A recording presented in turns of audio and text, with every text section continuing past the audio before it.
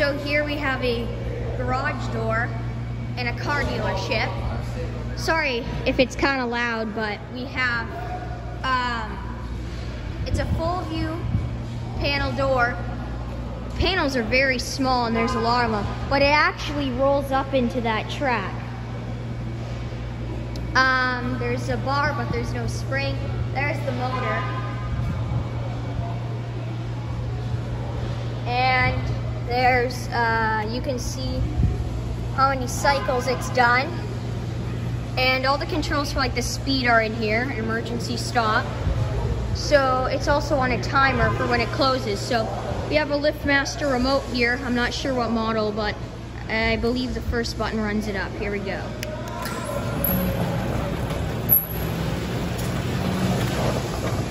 There we go. As you can see, it rolls up into that track. And as you can see, it's on a timer right there for when it closes.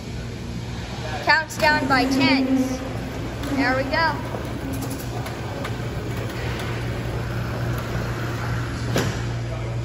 Okay, so as you can see, it like rolls up into that track, which is very interesting.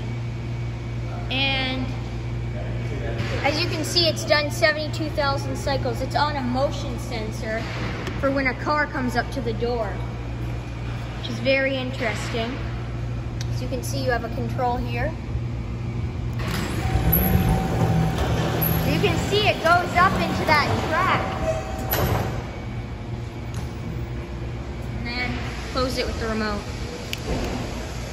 Oh wait, I guess you have to wait for the timer. You can see it's counting down. I believe if you hit the button, it restarts the timer. Yeah, as you can see.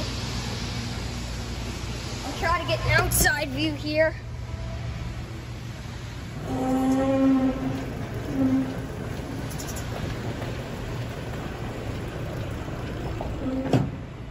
There we go, as you can see.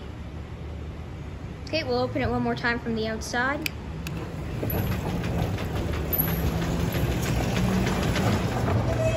It's kind of interesting, really.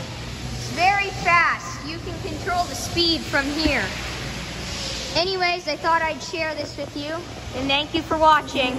Oh, I'll let it close.